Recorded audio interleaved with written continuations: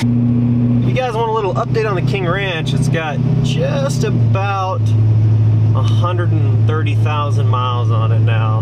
And in terms of how great this truck ran, out of those 130,000 miles, there was one catastrophic issue, and that was turbo failure. And luckily, he pulled over as soon as he felt the truck starting to lag and not build boost. He instantly pulled over because he knew it was coming, because there was a shop not too far from us. They do a lot of diesel stuff, and they were like, just so you know, that truck turbo could go out anywhere from 50 to 100, 110,000 miles. Just keep an eye on it. If you lose boost, just assume that the turbo went out and pull over and turn it off, because he's like, if you just keep running it, you'll burn the whole engine out of the thing. So luckily, he knew that was gonna come, and I think it was literally at like 75,000 miles driving it, lost all boost pressure, and the thing just wouldn't accelerate, anything else. Ended up getting it towed to that diesel performance shop, and it was in fact the turbo. The turbo had failed on the truck. Other than that, and having to put a 2017 style turbo in this thing, the truck hasn't had any other issues aside from that one. We're on our way to hopefully be picking up the next truck here for the channel. I already put a deposit down, but some unfortunate things occurred after I put the deposit down. I put the deposit down, truck was in perfect shape. A couple days later, truck's no longer in perfect shape. Not like, oh my gosh, it's too far gone, you can't save it, but just something very annoyingly unfortunate. And I'll go through everything once we pick up the truck, assuming we do. If we don't, then I'll just tell you what happened, and then, you know, we'll just go from there. But we're about 45 minutes out, and then if we get the truck, cool. If we don't, I'll let you know what it was and what my plans were going to be before it didn't work out. But we'll save those conversations until we find out what actually happened. So stay tuned, guys, enjoy the video, and hopefully picking up the new truck. There's your sneak peek until we get to the house. Guys, I just cannot help myself. Yes, it's another second gen, but listen, we're gonna get this truck back to the house. I'm gonna show you everything. I'm gonna tell you what happened to it, because this thing was freaking mint when I put the deposit down, and it's still pretty mint, except for the hood. It's gonna be savable. It's very savable. It's not near as bad as I thought it was in the photos that he sent me, and it's gonna be perfect soon. But let's get to the house, show you this thing. I'm pretty freaking excited because it reminds me a lot of a truck that we completely redid at one point, but with a twist, and I'll show you under the hood once we get back over to the house.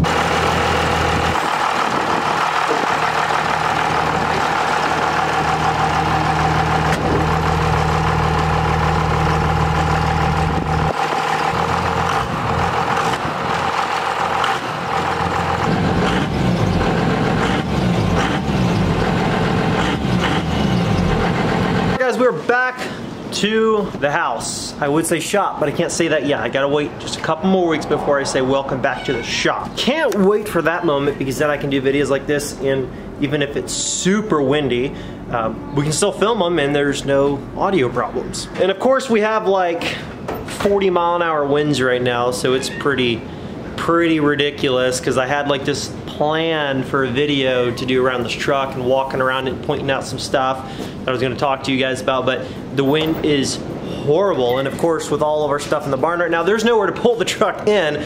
Even if I wanted to pull it in, we're going to try to push through this. If the audio gets broken up from the wind, I apologize. I can't stop the wind from blowing. That's just how it is. If I could, I would put a pause button on it just long enough so I could film this video. And we're gonna have to work with what we got until we have the shop to where we can just pull stuff in and have no rain on us on rainy days, no snow on snowy days, no wind noise on windy days. And it'll just make it so much easier to get higher quality audio for you guys on days like this. So we're gonna go out here, I'm gonna show you around the truck and try my best to cup it around my hoodie to try to get the audio to be as good as possible like I normally have to do. Let's just get out there and show you around this thing and hopefully you guys like it. I'm gonna try my absolute best to let the wind blow to my backside. It's a 1995 12-valve Cummins. If you're wondering about the wheel and tire setup the way that it is right now, that's obviously not gonna stay like that. The guy was just nice enough to put stocks on the front, that way it could fit onto our car hauler. Big mistake I made when I bought it. I didn't even think about buying a trailer with drive over fenders, so mine currently is not like that. So if I drive over them, I will just crush them. That's why that's like that for now. We're actually going to take this to get a full paint correction, so hopefully we can get rid of most of those small blemishes. Interior wise, it's pretty standard, cloth seats. You know, it's got your gauges. The headliner, however, is brandy spanking new. brand new headliner. That was painted out black. Looks pretty good. A new dash top on there. It's not the original, at least it doesn't look to be the original. More on the interior, but coming on under the hood, we are rocking a compound turbo setup on this thing with a hood stack. So of course, you don't have your standard fan on the front end of this for cooling and assistance with that.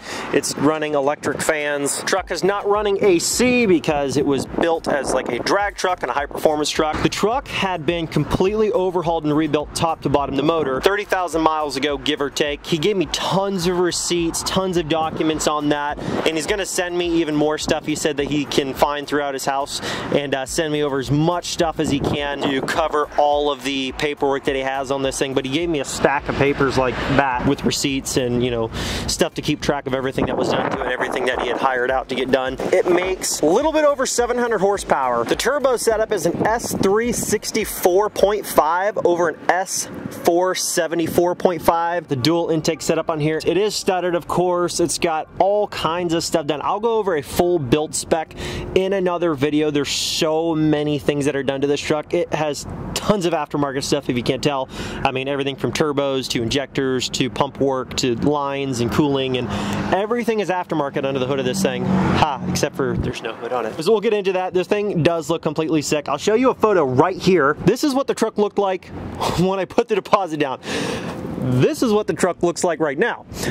There's gonna be some things done, like the bumper is gonna get repainted because it's got, you know, a bunch of small paint chips and stuff, you know, and I'll show you the hood here in a minute. Kind of heartbroken about the hood, but it's not too far gone. It's just gonna need fixed. But yeah, we'll go over a full build spec in the next video when we get rid of this wheel and tire makeshift concept. But it makes a lot of horsepower. It's awesome. Coming into the interior, so you turn the key on, tap the throttle just a little bit and hit the button. And she fires right up immediately. So that's the way it starts, which is awesome. Works totally fine. It does have a pull to stop little rod right there. You pull it to kill it. It's also got a torque converter lockup switch. Then to turn it off, all you do is pull that and turn the fuel off.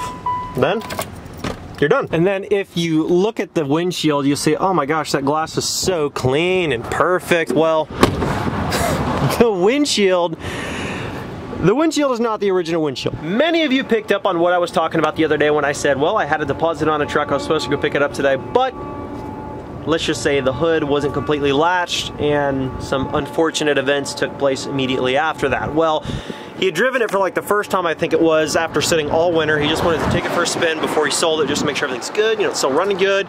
And he goes down the road, hood wasn't latched all the way apparently, flies up, smashes the windshield. I'll show you the hood here in a minute, but smashes the windshield out. So he gave me a dramatic discount on the price that we had originally agreed to because of the inconvenience of not being able to pick it up when I was planning on, and the fact that the hood does need some touch-up work. It's nothing that's like, oh my gosh, I'm terrified. And the truck did also come with brand new wheels and tires. Brand new 20x12s and Kenna Cleaver tires. And so that's awesome. It's running, of course, an aftermarket lift pump, traction bars, I mean, everything. Fire punk built transmission. It does have a completely built 47 RH transmission that was completely built by Fire Punk. He said that he might have a few trips and a few hundred miles total on the transmission since it was done. So he said it's fresh and everything's pretty much new and good to go. The truck does also have a bed mounted trans cooler. Thing is brand stinking new. And then here's the hood. This hood might look a little bit familiar. My father-in-law's Ram 1500 has the exact same hood on it. Hood's, for the most part, in good shape. For the center part that smacked the windshield that was on it before and completely destroyed the glass, I mean, it was trash. Let me show you a photo right here. It was trashed.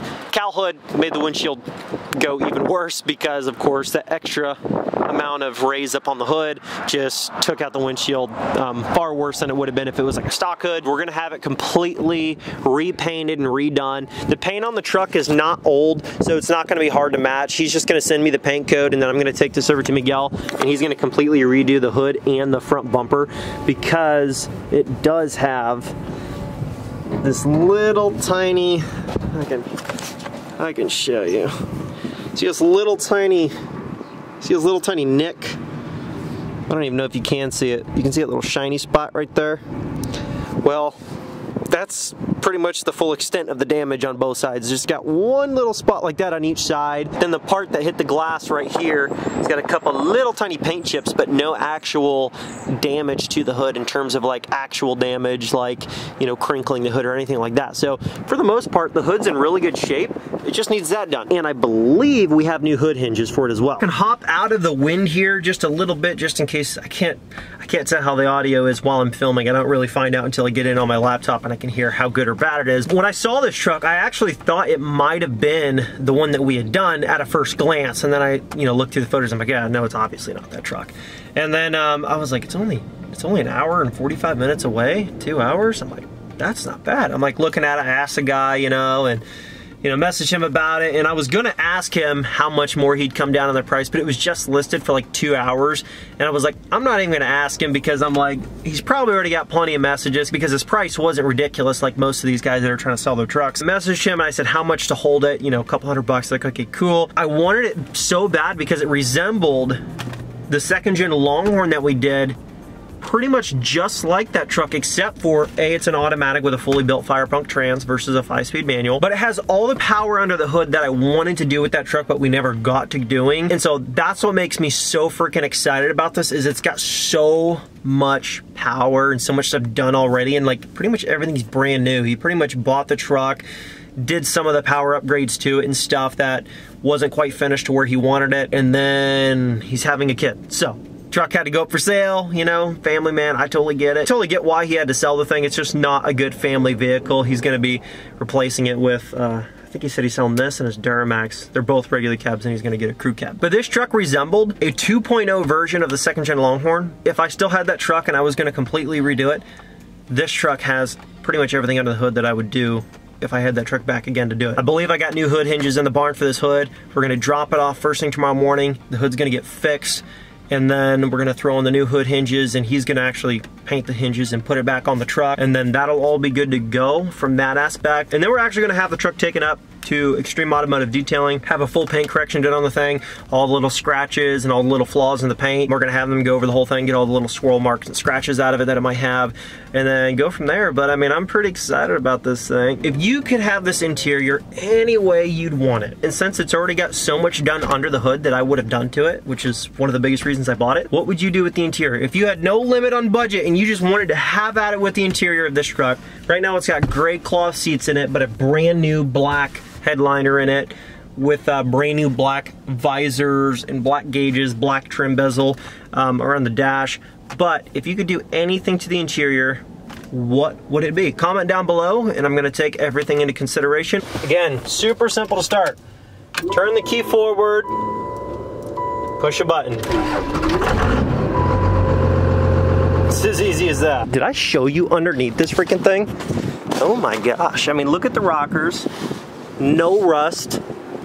Look under here. Yeah, look at that.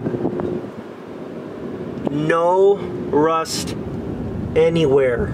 Hopefully it can focus. I think it's focusing as good as it can. Absolutely no rust anywhere underneath. But as cool as this truck is, as sweet as this truck is, you know what would be even cooler than that truck right there? Is winning this truck right here for a few bucks on lnpgear.com. Again, I wish I could hop around the outside of this thing with 30-mile-an-hour wind and you guys could hear me totally great. Those days are coming soon enough once we get the shop. And I can't tell you how excited I am. I'm so freaking excited to get the shop. Almost zero neighbors, way back off the road, away from traffic. It's a beautiful setting. I can't wait to show you guys. If you want to get entered to win this truck plus $5,000 cash, today is your last day. This is your final day, final reminder until this giveaway is over. Yes, it is ending today. So if you do not get in today, you can't get in for this giveaway. Guys, it's so simple to get entered to. You just go to lnpgear.com, buy anything on the store. A hoodie like this, it could be a hat like this one, and as soon as you check out, you're automatically entered to win. Maybe you don't need any more clothing and you want to buy coffee, and you already buy coffee on a weekly basis anyways. We sell coffee, we sell ground, we sell whole bean, we sell pods, we sell espresso, we sell small bags, big bags. I mean, we sell all that stuff. Like over 50 different types of coffee. We got flavored and origin blends and all kinds of stuff. Not only that, we got car cleaning products. You guys need detailing products? We've got those too. Maybe you're wanting to start detailing your vehicle more because the weather's getting nice in a lot of the US. It's now or never. last chance. Some products might be sold out by the time I get over there, but if it says it's available in the store, it's available. And yes, the giveaway is open to Canadian residents. Our giveaways have pretty much always been open to Canada. Just a quick reminder in case you're not sure. Yes, Canadians can enter and win as well. So thanks so much, guys, for all the love and all the support, and I'll catch you in the next video. Peace. Head on over to lmpgear.com and claim those entries, because somebody's got to take this thing home, and that person could be you.